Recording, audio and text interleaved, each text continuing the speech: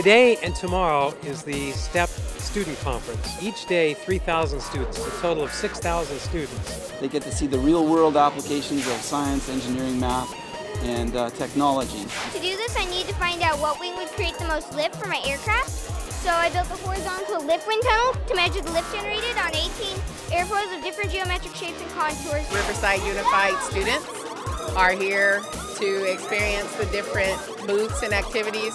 I'm just looking around at these cool science things.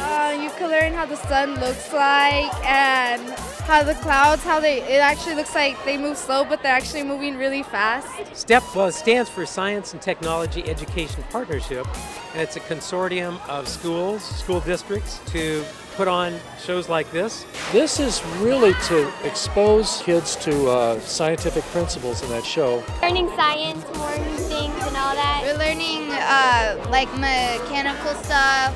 We're learning about like animal fossils. Like right behind me is an exhibit from the Navy of the Sea Perch underwater vehicle that the students can pilot. Press the little remote control, it moves. We also have a model of a submarine and some of the veterans who were submariners.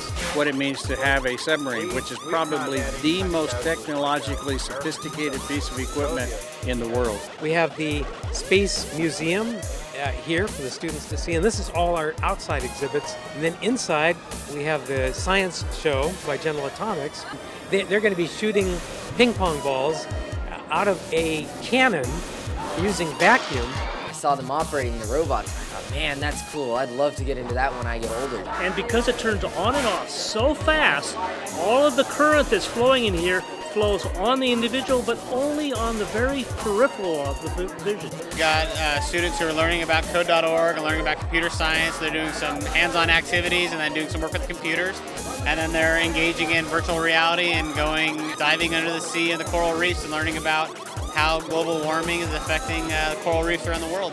It's so much fun. I love talking to kids, inspiring them about science. It's great. When I came here, I saw so many different things than what are here now, and those things that I saw really aroused me that, wow, I really want to come into this field because I really like seeing what other people have done.